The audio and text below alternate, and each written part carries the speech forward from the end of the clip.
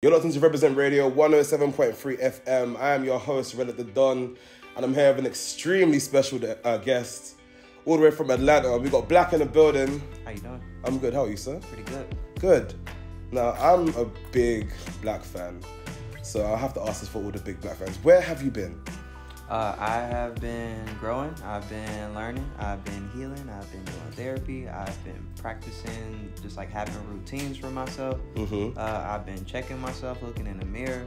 I think I've been doing everything necessary to like present myself to other people. And that took 5 years. Yeah. Sometimes it takes 2 days. Sometimes it takes a few years. Sometimes it takes 5 years.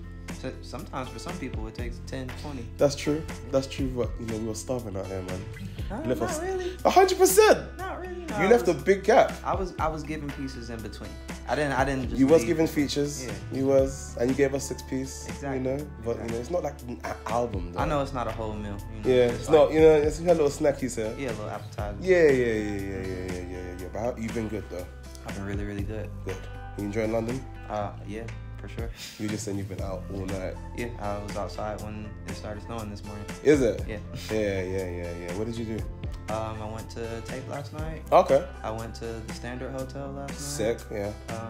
It was pretty fun.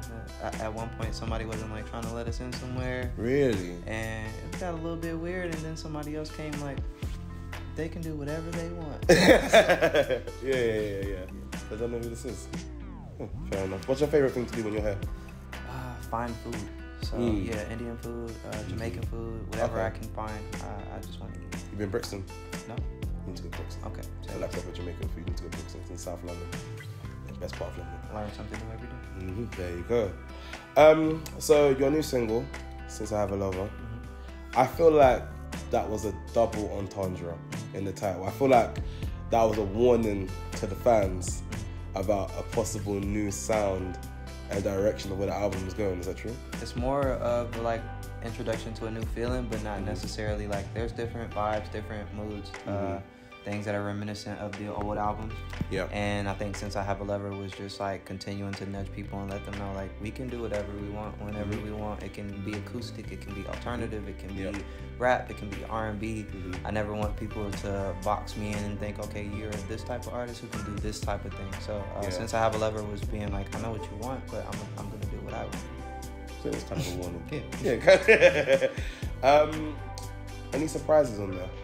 Plenty.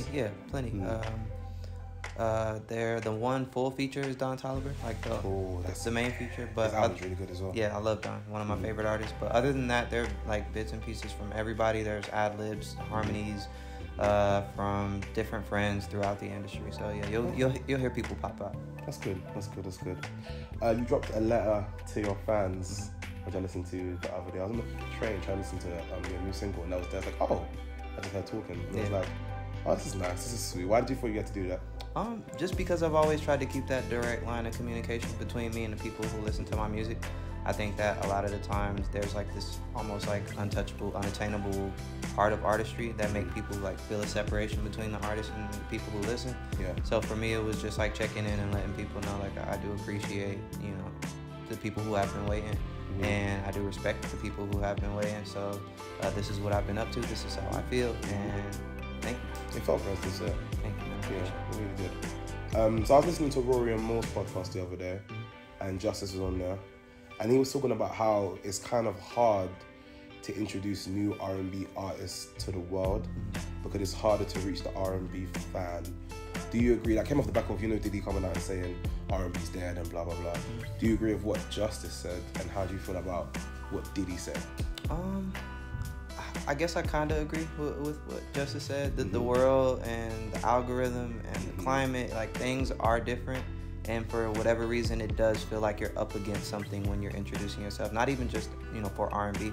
I think as a new artist, you feel like you have to get past like a certain layer in order to break through. Yeah. So, I definitely agree with Justice. And I don't think that any genre could ever be dead because there's always somebody doing it well. So yeah, because my thing with the whole Diddy thing, I knew it was marketing. Yeah, for sure. 100%. Like, you got a new R&B label coming out because he can't say R&B's dead. And the first 2 singles, you have the 2 biggest people that was in R&B for the last decade. So. Yeah, no, that's all it is. It's just like getting people riled up. I think everything is for responses and interactions and engagement. So. I like to relate that to UK R&B artists because for us over here, I say us because I'm kind of like an R&B presenter, it's very hard to get people to listen to R&B music in the UK, and we've got like world-class talent artists over here that kind of get overlooked. It's kind of frustrating for them. Do you listen to any UK R&B artists? I'm still a newbie, like as far as discovering. I think that like this trip, I've been making it a priority to link with more people who can like facilitate a playlist or like things that I can get into. But I do have stuff coming with UK artists for sure. So I think I don't want to give away nobody else's secrets. Yeah. But yeah, there's a few things, bro.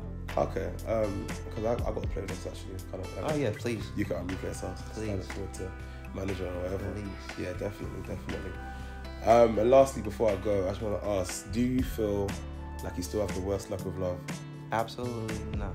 Okay. Yeah, I think that was, like I said, Free Black era was a moment of not really being accountable. It was a lot of emotions, and there was a lot of pointing, and there was a lot of like self-doubt.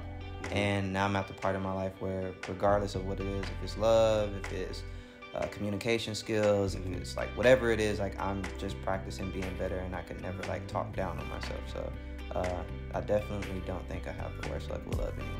Okay, that's a lot of growth. Yeah. Maybe the 5-year break was worth it. It's definitely worth it.